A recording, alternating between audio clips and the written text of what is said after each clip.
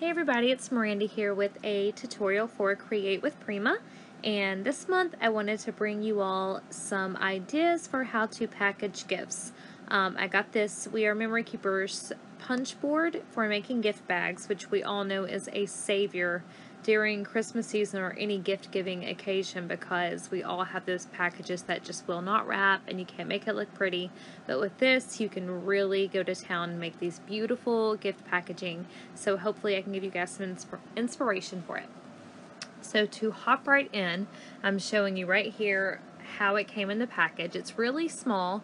I'm using the Zella Teal paper collection because it was that perfect wintry blue color I wanted to go for, but then I'm also breaking out the Sweet Peppermint collection from last year because it has a lot of the classic, reds and greens and the typical Christmas colors. I wanted to say really quickly, you do not have to use these in the size that I'm showing. I do show the shaker one is a bit larger, and they give you measurements for these on how to do it, but all you have to do is double or triple whatever it's telling you to do. You can make these things ginormous. You can make them very big. I've been experimenting, so I wanted to go ahead and say that this is a good investment for gift bags because they don't have to be just 12 inches or 10 inches. They can be quite large. Okay, so what you'll do is you'll cut your paper to size, and then if you have the punch board, it will have all of the instructions with it.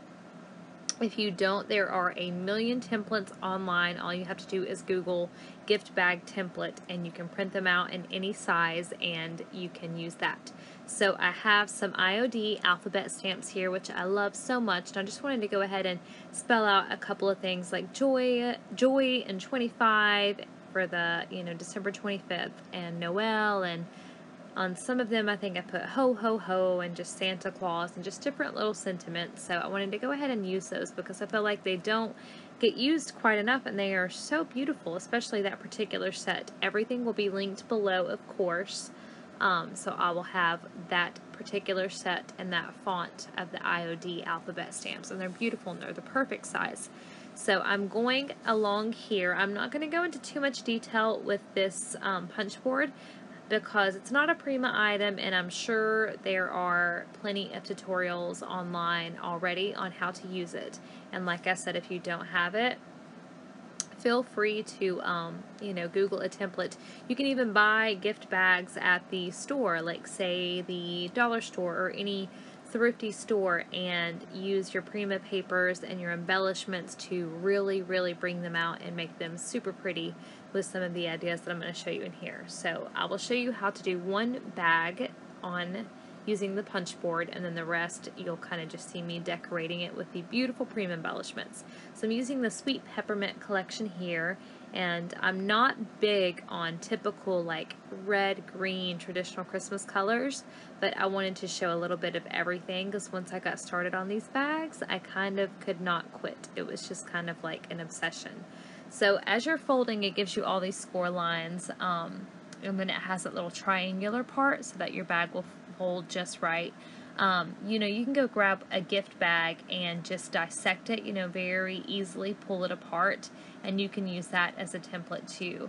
I've done that in the past and it worked out very well for me. So I'm going to use my planner glue pen, which is my savior, my hero, my #1 go-to item for paper crafts that don't need a heavy adhesive. And I use that planner glue pen throughout this whole tutorial. You're going to see me use one of the planner glue pens, and I really love it. It's very strong and it holds this together perfectly. So everything's nice and creased, and now I just need to go ahead and adhere the bottom part. And again, I'm using the planner glue pen. If I decided to put something a little bit heavier in here, I might go with a heavier glue, but these are going with an ornament swap I'm participating in, so they are not going to be very heavy. So that's what it will look like when you are all done, and I know the Y kind of curves around to the side, and that's fine with me. So on the punch board itself, it comes with, on the back side, it comes with a hole punch, but I just used my crocodile. It was easier for me just to break out my crocodile and punch through at the top, and I didn't measure, as you can see. I just kind of eyeballed it. So I'm breaking out some of those wooden icons from the Sweet Peppermint collection and different flowers. You're going to see me break out so many different embellishments. A lot of it will be from the Zella, Teal, and the Sweet Peppermint collection though. And just a forenote, if you see me using any adhesive, it's going to be the 3D matte gel. That is my go-to adhesive for adhering anything, you know, that is going to have any weight to it whatsoever. I absolutely love it. So you'll see me play around a lot. I'll sit down sometimes when I'm watching TV or just laying around, and I will do a lot of stamping or fussy cutting. So I stamped a bunch of butterflies, Prima butterflies, some different stamps I had, and I just fussy cut them all out. So it was time to use some of those up, and now I'm just going to lace through the top there with some, oh, I can't think of the name of it right now, but I will have it in the description bar right now. It's called, like, it's not like seam binding, but it's called something like that, and I'm very sorry that I can't think of the name right now. But I'm going to tie this in a bow, and you know, you can make it tight or loose depending on how big the item going in it is, or if you have tissue paper coming out the top. I always do a fishtail cut on the edges of my ribbon, or in this case lace, because I just feel like it really polishes it, makes it look a lot better. So I'm just tying my little bow. I have these little pieces that I get from my yard, from just different trees, and we get a ton of pine cones. They're usually much too large to use, but in this case I found one that was a good size. The burlap I'm using are from the tickets and tags that came with the Sweet Peppermint collection, and I did use a few on some that aren't shown on camera. I made 12 of these altogether, but I didn't show all of them because not all of them were so ornate, and it would have taken about 10 hours to show. It's just been like a work in progress, and I had to kind of pick and choose which ones I was gonna show in the tutorial because it's really fun to do. So I'm just adhering everything with the 3D matte gel. And the great thing about this gel is that, like, it will hold your item immediately. Immediately it's going to kind of hold it in place. But you still get a little bit of wiggle room. You know, within like 10 minutes, if you decide you want to move it, you can do so. So right there I have some gesso, and I'm using a paintbrush, and I mean not a paintbrush, a toothbrush. And I am just kind of rubbing my finger along the bristles, and then I went around the pine cone as well. I have found that using that works so much better than the paintbrush because I don't get it all over myself, I don't have it on my face. By the time I'm done, it just works out a lot better. So that's what I have been using lately. And here I am stamping again all over the paper. I have different size blocks so that I can spell out what I want. Now you do only get one of each letter, so like you'll see in a second when I do the ho ho ho, I had to kind of stamp it over and over. So I had to kind of you know, make sure I was lining things up correctly if I used, you know, two of the same letter. But this font is just so beautiful. So I have it going down vertically, and sorry for bumping the camera there. I do have it above me, so sometimes when I'm stamping I'll kind of bump it with my shoulder. But I love this font. It is so beautiful. The IOD stamps are beautiful, y'all. They're so big and they're perfect for any occasion, but these were just the perfect size for really accenting these bags that I was making. I really loved the way that the ho ho ho kind of wraps all the way around the bag that it ended up on. So as you can see there, you know, you only have one of each, so I just chose a small acrylic block, and I'm using I could have used chalk edger, but I wanted something that was very permanent, so I'm using Memento ink and Tuxedo Black, just because I wanted something a little bit darker and just a little bit more permanent with the mediums I was going to go on there with. And the drying time is pretty much instant. So that's what that looks like with it going all the way around, and I absolutely love it. So there I have the ones that I chose to show on camera. And I have some of the trims and stuff, like that one right there is from the holiday collection from last year. Like I said, I'll have all the links down below. And I just love all of the little jutes and trims and everything that Prima makes. It's so perfect. So here I have a little wooden deer that I got at Michael's. It's just a plain, it's not chipboard, it's like a wooden piece. And I am using just tacky glue.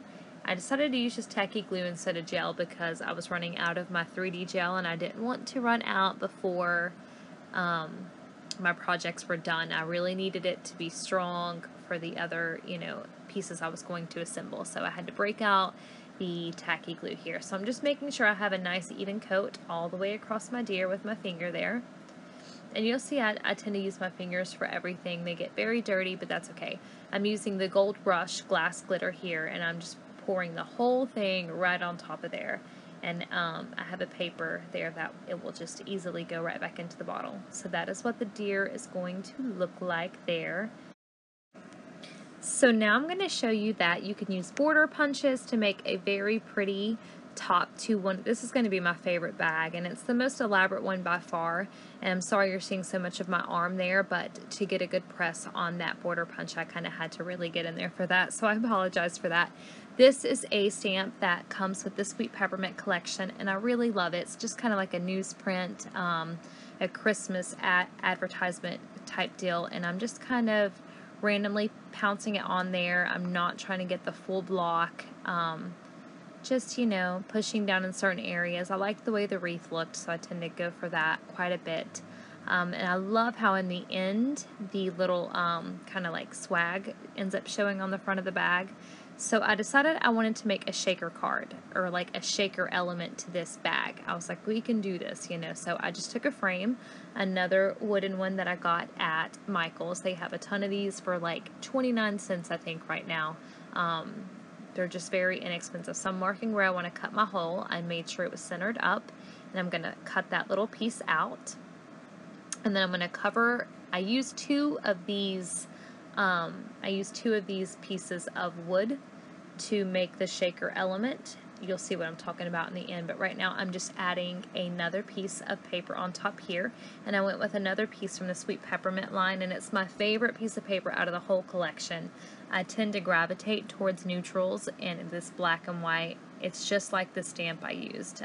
The stamp comes right from this piece of paper. So I'm just placing it on there and making sure that I'm not wasting any of the paper, because there's so many awesome elements on the back side of that you can cut out. So again, I'm taking the toothbrush with the gesso that I watered down just a bit, and this works so much better. Now, you'll still get splatters all over your table, so make sure you don't have anything there that you don't want to get any white splatters on, but it's not going to go in your face. So I don't remember which video I saw this on, but it was the best tip. So I have some packaging there. That was from one of the new frames from Frank Garcia's Memory Hardware. So I just cut out a tiny piece of the acetate, and I'm going to use my glue pen again because it is strong enough to hold up for the shaker element. And I cut it to size, and I'm just pushing it on there. And the reason I use the towel is so that any excess glue that I had wouldn't, you know, be sticking out or be out of the way, and that way I could get a really nice burnish on that acetate. So I'm doing the same thing to the back side. I cut the little hole out that you guys saw me drawing through on the frame, and I'm doing the same thing on the back side, and I use the top and the bottom of that little packaging piece where the Memory Hardware frames come in. So literally with Prima, like, nothing goes to waste, not even the plastic packaging. You can make it for shaker elements.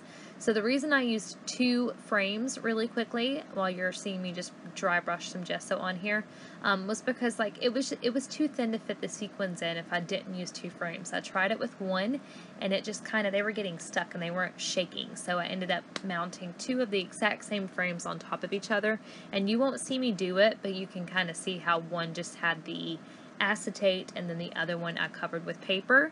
So what I did is I just put the one with the paper on top of the other one, and that gave me enough room to put these beautiful Sweet Peppermint greenish aqua-ish beautiful color sequins in there. So I'm putting the frame on now, making sure to line it up, and we have our shaker element now.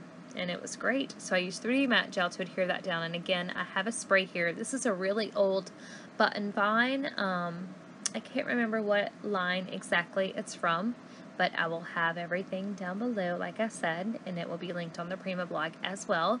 And they're so beautiful. I really went all out with this one because it's going to a special art sister of mine, and I just had to kind of go all out on this one. But I love these vines. I love all Prima vines, especially the button vines and the summer carnation ones, which are pretty much impossible to get, but they just make a project look so beautiful. They make everything look so beautiful. So that is a bloom stamp from Jamie Doherty, and it is so pretty. It's one of my favorite stamp sets of all times, and it has 3 different flowers in it, and it just needed something down there at the bottom, so I just put that there. Now the butterflies I'm adding are from the Zella Teal collection, so they don't quite match up with the Sweet Peppermint, but they looked like they fit perfectly. So that is my little shaker one right there. So I did a lot of cutting out of the different collections when I had any scrap of paper. I cut doilies out. I used tons of Prima dies on these little bags, and I'll have all of them down below because there are quite a few. I used the leaves. I used this doily here, which is my favorite one. I used some of these really intricate flowers, which you'll see me use in just a minute. But it was really fun to just kind of sit back with all of your little scraps, and that's all it was scraps. I didn't take any fresh sheets of paper. I just used all scraps. And even if you're only going to have enough room to cut like that piece of a doily out, go ahead and do it, because you know we usually end up only using about half of the doily anyway most times. So your scraps really should never go to waste. I feel like you can always find something to do with them. Okay, so once I have those adhered again with the planner glue pen and that same Sweet Peppermint ribbon there, and it's so pretty. It's a very soft one. This, I use that star confetti die to die cut another scrap piece out, which I love the confetti dies. I think they are beautiful, and I typically don't use them just for the shaker elements like the stars. I use them just for that, for the background pieces that you can achieve when you push out all the stars out of it. I just love, love, love the look it gives. So I'm just adding that with some 3D matte gel. And now I'm just going to add some flowers on there. Some of these I kept quite simple. Others got a little bit extra special treatment, but some of these I kept pretty simple. So I'm adding some flowers. All the flowers, for the most part, I'm not going to say all, but most of them are from the Sweet Peppermint collection. They give you such versatility. There's blues, there's greens, there's reds, there's pinks, there's like a marriage of all of them, and like the one I use right there. And then I showed the die there. Sorry, I didn't mean to skip over that. That was the die that you get with that star piece that I used. So I have another twig here, and I am just going to add some 3D matte gel.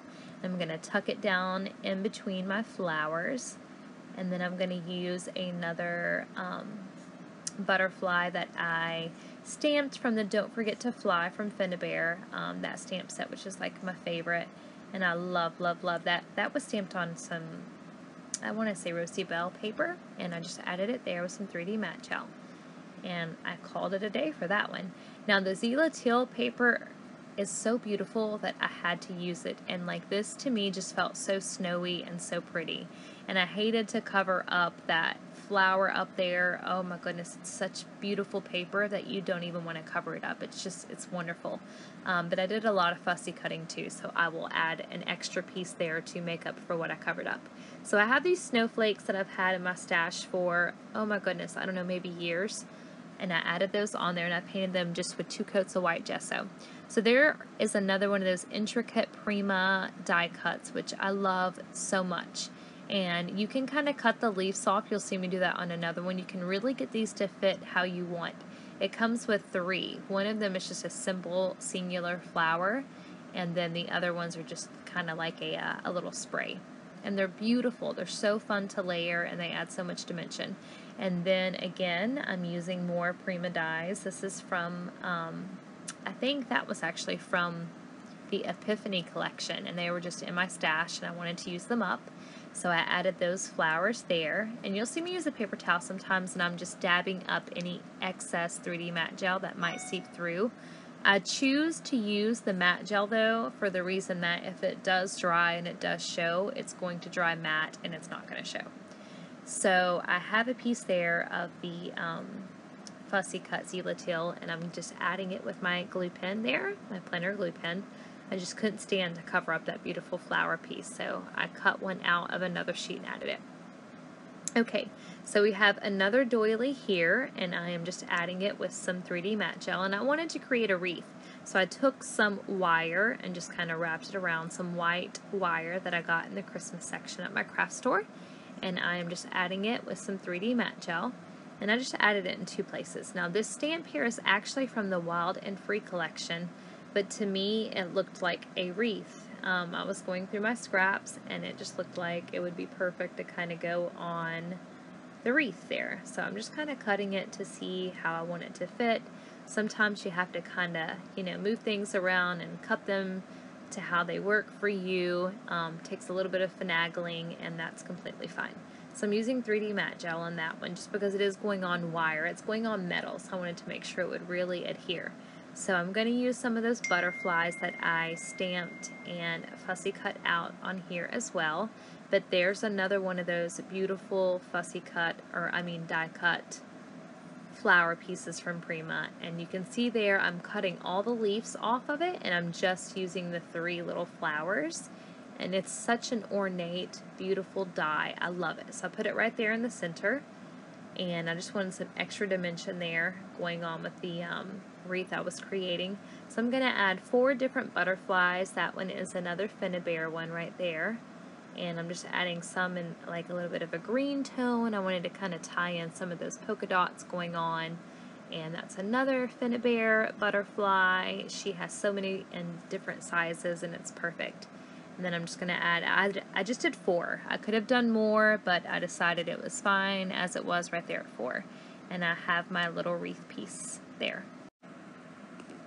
Okay, so we are now taking our little beautiful glittered piece here that is the deer, and I also went in with some of the artisan powder. I'm not going to try to pronounce the name, but it was like the brown clay color, and I just kind of sprinkled some on there, and then some of Finnebear's mica powders as well, and then I just spritzed it with water, and it really kind of just gave it like a darker look in some areas and lighter in some other areas. So I have another doily up there, just another die cut. Like I said, I did go a little die cut crazy on these, but they just look so well. Again, another little fussy cut piece here, which I was going to use on that one, and I decided I needed it on the bag with the wreath. So on the Sweet Peppermint paper collection, there is one side of a piece of paper that has about, I think it's 3, 6, 9, 12 little images that you can cut out, and they're all the same size. And that green piece I fussy cut out, it was like around one of the little photographs, so I just cut it out on all the way around, so I have 2 extra. I'm adding some more of those little pieces I find in my yard, pieces to acorns, pine cones. I love using natural elements on my projects, especially Christmas themed elements. I mean, I feel like these just tie in perfectly well. This bag is definitely more traditional than any of the other ones. I felt like it was more the reds and the tones of Christmas more so than any of the other ones. I'm not a big green person. It has to be just right, but I definitely use some red on this one for people who do like traditional.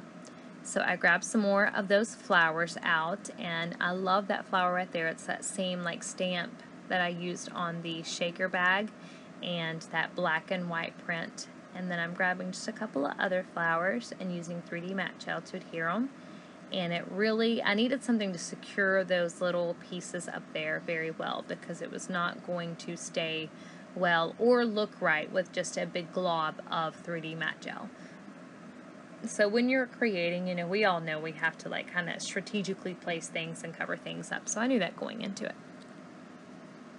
Alright, so I have another Zella Teal bag here that I'm using the other half of that snowflake on. I'll push it right up into the camera's view in just a second. Give me just a minute there. I didn't realize I was quite out of frame, but I just used my finger to go into, you can see I'm running out of the 3D matte gel, so I was trying to using it as sparingly as possible. So I used that big piece of the snowflake, and that was pretty much my focal point for that one. I didn't feel like I needed to really do much else. I had one more doily cut out from the Zella Teal collection, so I'm adding that right there on the edge without covering up too much of it. And this ended up being one of my favorite bags, but that could be because the Zella Teal is just so beautiful. If you do not have your hands on this collection yet, it is a must-have. So I fussy cut some more leaves out, or die cut. I'm sorry, y'all, you're going to have to forgive me. I keep saying fussy cut, but die cut. I was like on a die cutting frenzy one night, just watching a movie, watching Netflix in bed, and I just die cut all of my scraps. So I'm just adding those leaves, And I'm not one for like green leaves, but I love these ones. So I'm using some more of those sweet peppermint flowers, and all I'm going to do for this last bag here, y'all, is add 2 of those beautiful sweet peppermint flowers, and that is it. So I hope you got a little bit of inspiration. You can see them all together in the photos and some of the more ornate ones up close. Like I said, you can make these bags really big. You can just add a piece of Prima paper to the front of one of your gift bags this season, or just use some of the beautiful sweet peppermint flowers or the wood icons. But the sky is the limit, and I hope you guys got some inspiration, and have a beautiful day and happy upcoming holidays. Bye, y'all.